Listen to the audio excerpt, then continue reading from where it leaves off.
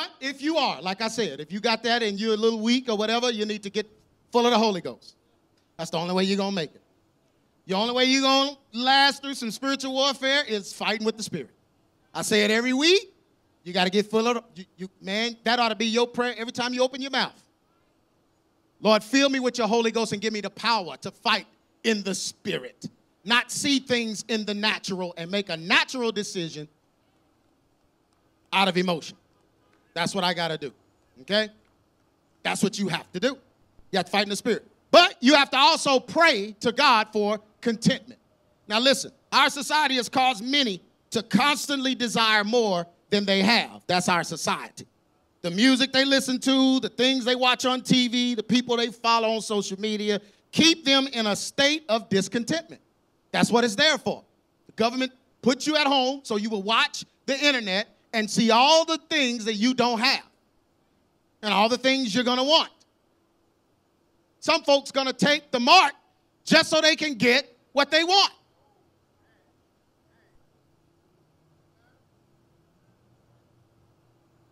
Luke 12 and 15. And he said unto them, take heed and beware of covetousness, for a man's life consisteth not in the abundance of the things which he what? Possesseth. Y'all don't hear me up here talking about money and preaching about money. We don't do that here. You don't come here to elevate your income and your status. We don't talk status here. We wouldn't have known what most of us are driving if we didn't have this outdoor service. Nobody coming out here checking out what you drive. We don't care. It's not even that kind of church. This is not a money-oriented church. Amen. It's not. It's not. But this state makes it hard to keep a good prayer life. It's hard to keep a prayer life being discontent. Let me explain. This is what the Lord showed me. He said, when you pray and you are discontent, you will either pray for what you want or you will not pray like you should because you aren't seeing the result you want based on your discontentment. So being discontent makes folks not have a prayer life. Why pray if I'm not going to get what it is I want? And when I pray, I'm not getting it. So why bother? And when they do pray, they're praying about what they want. Lord, bless me to come up. You promised me. Lord, you promised. You said in your word that I would come up. You said that I would be the head and not the tail. Lord, make me the head. Make me the head. Lord, make me the head. Yeah. So those are the prayers you're praying, or you're not praying at all. That's what discontentment does. It totally draws you away from God. Fully. Discontentment will always make a person seek after what others have. This is covetousness, and it cripples a person's pursuit of righteousness. So instead of trying to be in right alignment with God, you're trying to be in right alignment with the vision you had of being successful. Because you are not receiving what you want, you will eventually lose faith in prayer and open yourself up to be a target of the enemy.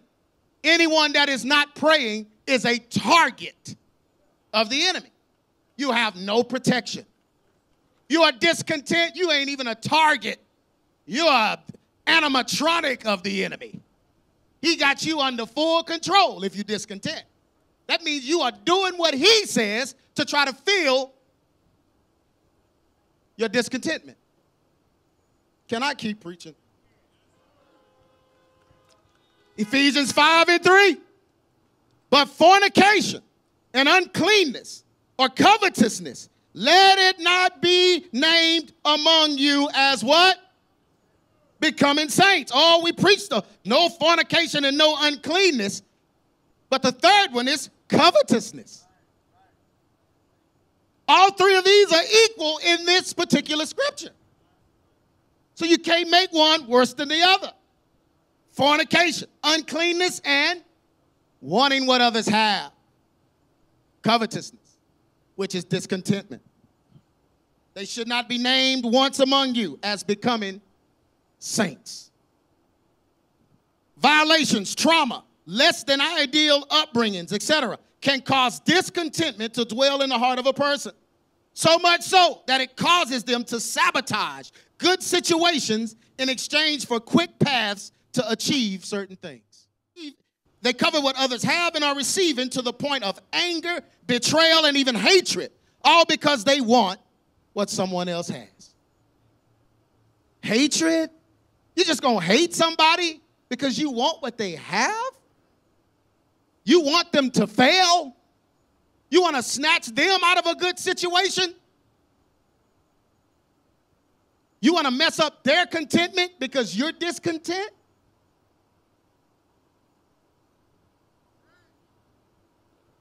Praying against discontentment starts with finding the source and healing the trauma of your past.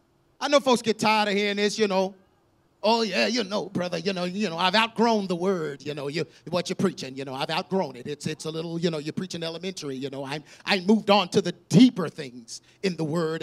Well, that's great. Just great. Be deep. I'm going to keep preaching to these issues so folks will get their hearts healed and they can truly be filled with the Holy Ghost. All the Pharisees were deep. They knew the letter of the law better than anyone, but they knew the letter without the Spirit. Then when the Spirit confronted them, they wanted to kill the Spirit because the Spirit showed them, out of all your knowing, you know nothing if you can't love one another. Out of all your knowing, you know nothing if you can't pray for your enemies. Out of all your knowing, you know nothing if you can't forgive. Praying against discontentment starts with finding the source and healing from the trauma of your past. This helps you be grateful for what you have, and it stops you from coveting what others have. Some folks, soon as they hit their knees to pray, they're thinking about what somebody else has. Brother, that's a problem. That's a problem. Until you forgive your father, you're going to keep trying to prove yourself and prove your worth to him and show him what it is you got without him. Jeremiah 17:10 says, I, the Lord, search the heart. I try the reins, even to every man according to his ways and according to the fruit of his doing. It has to be God to let you know where this trauma is coming from. So you have to get before God. The COVID is a good time to get before God and find out what is brewing inside of me that's about to make me say that all I've known up to this point has been a lie. Praying against discontentment and coveting, okay? This is going to help you do that because you got to get this stuff out of you. Amen. I thank God. Me and my wife's sister, I thank God that, when we were younger and different things, we would be so happy when folks got stuff. We'd go over their house and we would enjoy their blessing. And then we would get in the car and talk about how happy we were about their blessing, and we never, listen, she's right there, we never said, I can't wait till we get, that should have been, never. That never happened. Because I was good with whatever the Lord thought I should have.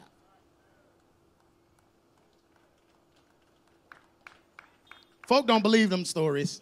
They've told me. They told me. They don't believe. No, I don't believe. The Aaron was there. They don't believe them stories. Amen. Mimi was there. We was cooking shrimp off of food stamps. And have a shrimp ball. See, she honked her horn. And Tanya was there eating that shrimp. Was you there, Tanya? The food stamp. We had a crab ball on the county.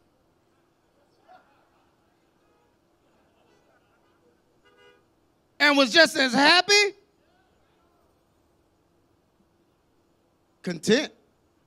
I didn't know how it was going to play out. I didn't know if I would be a street preacher like this. And we just have to eat as folks fed us. I didn't know how it was going to play out. But I was willing to do it, whatever God wanted. The first thing that's going to help you pray for contentment. Y'all still here? Y'all good?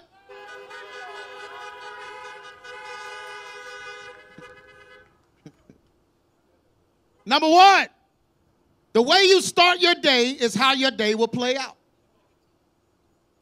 The way you start your day is how your day will play out. If you fall out of bed and cuss, you're going to have a bad day. You started off wrong. So we should start it with thanksgiving and gratefulness to God each morning. Just being thankful. This should be heartfelt and not routine. Not routine. Don't say the same thing every morning. Or it'll just turn into, oh, thank you, dear Lord. Grateful. Where's my waffle? It'll just, don't make it routine. Amen? This should be heartfelt. This act, fall in love with this act. So you fall in love with waking up, looking forward to thanking God and being grateful for the clothes, for the food, for the shelter, for the everything he's done, for bringing you out of your old pimpish ways, whorish ways. Amen. God done mighty deliverance for some of us. Amen. So you should thank him every morning. This should be heartfelt and not routine. Fall in love with this act. This act, listen, will build contentment by reminding you each day of the things you have and how good God has been to you. That's how you start your day. Second thing, put the needs of others before your own. I've said that. I said that on the prayer a couple of weeks ago. Praying for others will take your eyes off what others have and make you mindful of their needs. So stop looking at what they have and pray for their needs. Because no matter what you have needs. Money don't change nothing. It amplifies things. So if you had an issue when you got money, you got money to finance your issue now. So you pray for their need. Once you pray for their need, you get your eyes off. That'll take your eyes off what they have. And you won't want what they have. You'll be concerned about their need. This counters covetousness and will cause you to rejoice when they receive instead of enviously hating what God does for them.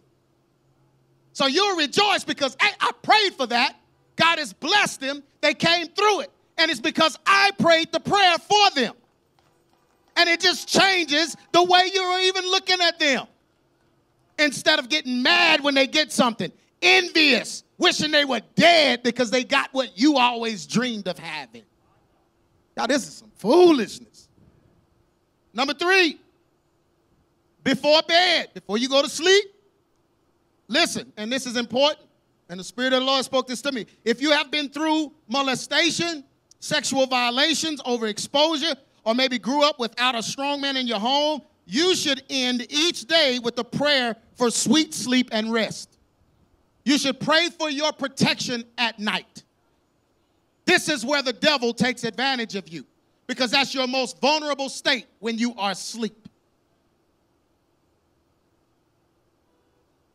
The devil targets the nighttime when you are vulnerable, so you need protection while you sleep. So before you sleep, if you're married, let your husband, you pray for him. If you wake up in the middle of the night and you see him tossing and turning, you say a prayer for him. I feel my wife doing that for me because she knows all I got to carry, all I've been through, all this stuff. Some nights I'm having a rough night or whatever, she'll just pray for me tonight, or she would just turn on the light and just start reading the scriptures while I'm asleep. And I can feel it, and it'll just settle me down. Amen. You know, it's a lot preaching the gospel in 2020, just in case you didn't know. My job is tough, just in case you didn't know. Amen.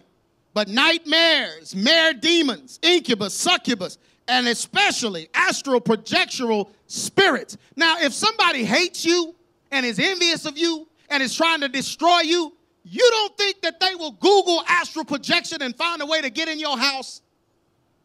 Now, we're talking about hate. Oh, that got everybody quiet, didn't it?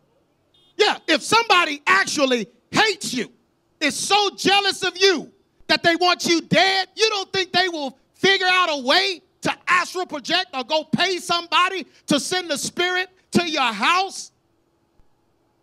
You should hear the stories I have of folks doing this. They do this. They do it to me. They want me to stop preaching so bad. And they're doing it to you, some of you. That's why you can't sleep. The main thing, those of you that are trying to conceive and you want a child, that's the number one thing people do to keep you from giving birth. Send incubus and succubus to your house. So you need to make sure there are no soul ties that they can operate through, or you need to make sure you pray against the power of astral projection. Break it off of your house. My wife don't pray unless she says that. Every prayer she prays, She breaks every spirit of astral projection. We know that stuff is real. And number 4, racing thoughts and constantly dwelling on things you cannot change will only cause more discomfort in your heart. So you protect your sleep from insomniac spirits. Spirits of insomnia that come to make you don't start thinking hard until you lay down to go to sleep. That's a spirit. It's a spirit. The devil trying to make you unhealthy. Racing thoughts. And here's the crazy thing. You're thinking about things that you can't do nothing about in your drawers and your pajamas. And it's keeping you up. Or you're thinking about things that you can't do anything about at all. Things you can't change. And those thoughts are rapidly going through your head. That's a spirit. So you need to pray against that spirit when you lay down to sleep. Oh, but let me tell you something. A lot of those spirits come from people you're talking to.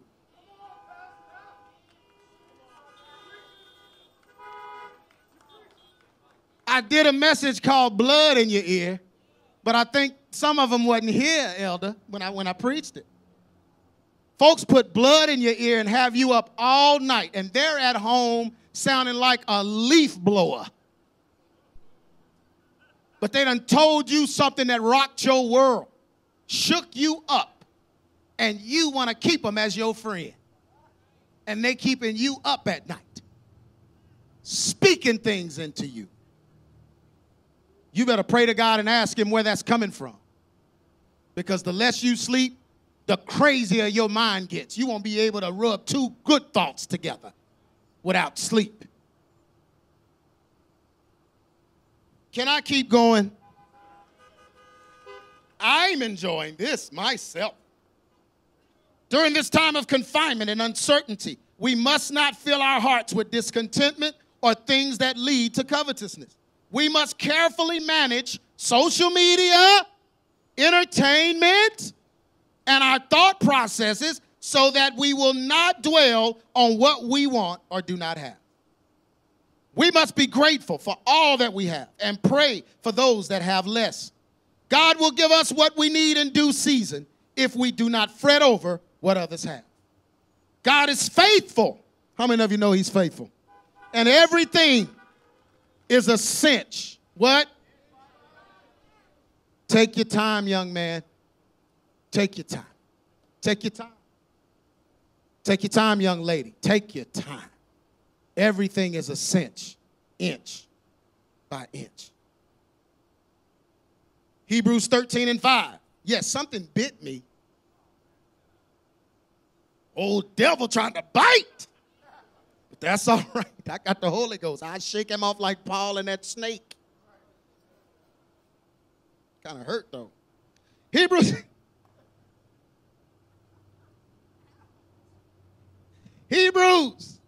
13:5. Let your conversation be without covetousness, and be content with such things as ye have. For he hath said, I will never leave you, nor forsake you. Let your conversation be without covetousness. Listen, God is blessing people here. But many other people here have worked very, very hard because it takes hard work in our society. But God will do it. Thank you. He will do it, and he'll take care of it, and he'll bless you, and he will give you peace if you remain content and you're able to thank him for what he's done thus far. Amen? Discontentment says, I'm not grateful for what you've done because it's not enough. How do you expect to receive from God feeling that way? But you need to get covetousness out of your life or you're not going to make it. You're not going to make it. Everyone bow your heads. Father God, we just thank you, Lord, for the truth of your word. Thank you, Father God, for just being wonderful to us up to this point, taking care of us, blessing us, showing us the way we should go, ordering our steps, blessing the work of our hands. Father God, giving us the things you desire for us, and most importantly, giving us contentment in those things. I pray, Father God, that we will keep our heart of contentment and not covet. Father God, where we will rejoice when others have. We will rejoice with them when they're blessed. Father, we will pray for the needs of others and just trust you to take care of us. You know what we can handle. You know what belongs to us. You know what you want us to have. You know. But your word said for us to seek ye first the kingdom and your righteousness, right alignment, in the right place. And all these things shall be added. It'll make people scratch their heads, God. Why? How? Because all we have to do is line up with your righteousness. So I pray right now, Father God, that those under the sound of my voice will take the initiative to pray against covetousness, to pray against discontentment, to pray against false self-doctrines of men, so that we will be pleasing to you and follow your word and stand strong for you in this last hour. So nothing will shake us from your presence. In Jesus' name we pray. Amen.